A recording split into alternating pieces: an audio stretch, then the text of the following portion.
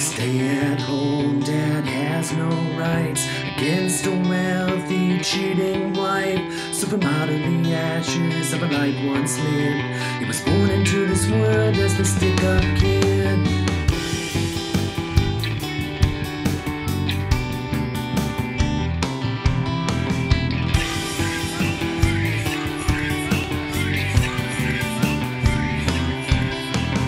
This is the story of the stick-up kid. He stood up to his wife for the custody of his kid. But before I tell you how everything went bad, you need to know he was a stay-at-home dad.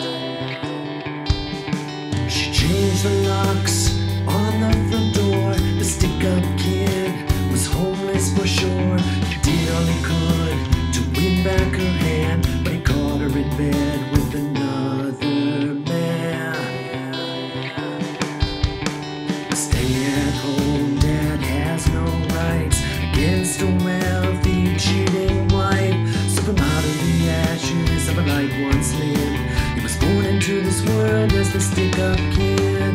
Show me what a police state looks like. This is what a police state looks like. In the land of the free and the home of the slave, no justice, no peace, fuck the police. Show me what a police state looks like. This is what a police state looks like. In the land of the free and the home of the slave, no justice, no peace, fuck the police.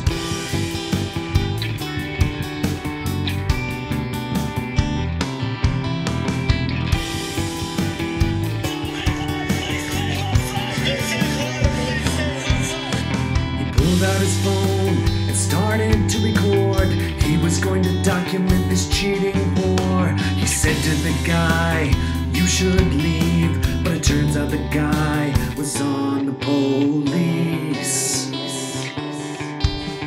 She took him to court, but the stick-up kid won. The judge made that bitch pay for all that she'd done, or so he thought, and he asked the court, but they would not give him any child support. A stay-at-home dad has no rights against a wealthy, cheating wife. So from out of the ashes of a life once lived, he was born into this world as the stick-up kid. Show me what a police state looks like. This is what a police state looks like. In the land of the free and the home of the slave, no justice, no peace, fuck the police. Show me what a police state looks like. This is what a police state looks like. In the land of the free and the home of the slave, no justice, no peace, fuck the police.